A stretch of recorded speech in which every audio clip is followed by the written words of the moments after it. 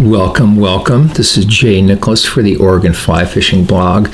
We're going to tie a magnum size hollow fly with this puppy. It's red and green with an orange collar, lots of flash, great fly to fish for any kind of predator, unless you're trying to imitate like a sardine or something, because it doesn't look like a sardine. So let's get started here again with this Ahrex Predator Stinger hook. I'm often using 4/0 or 6/0. I think this is a 6/0. Nice big hook, very strong, but not overpowering at all. I think so. I'm using a.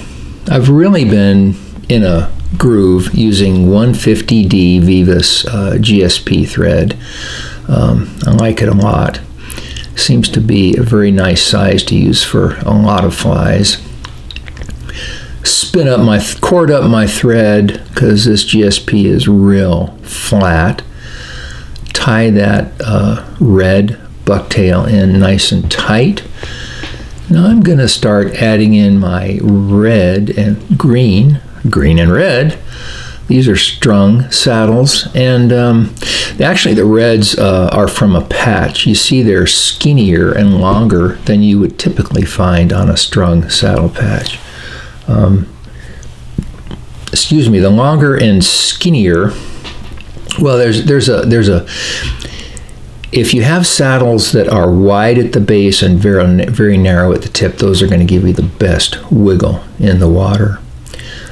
I've got a chartreuse grizzly on there also, a little bit of super glue, a little bit of green flash, and then I'm going to put some green and red bucktail.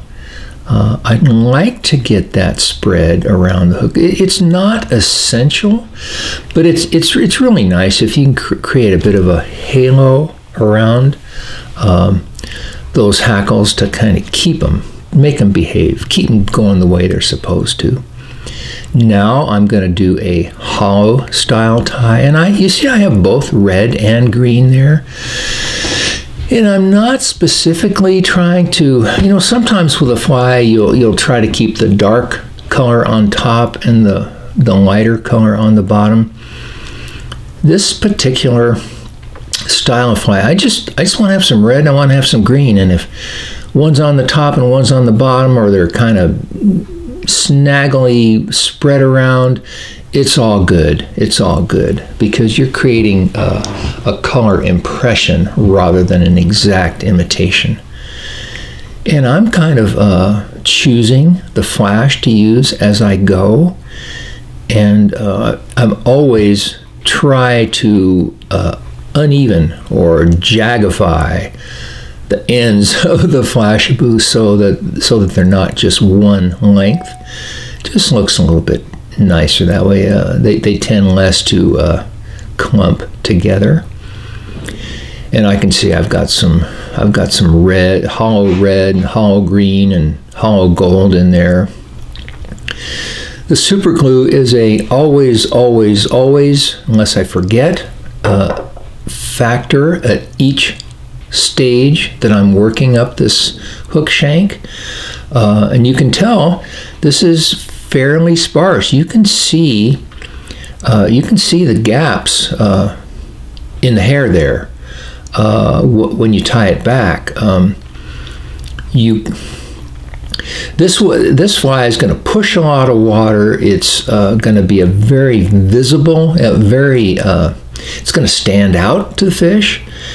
But it's going to have some transparency, and by gosh, it's going to be easier to cast than if you used 3 times as much bucktail. So you see, when I tighten down there on that thread, my bucktail does flare.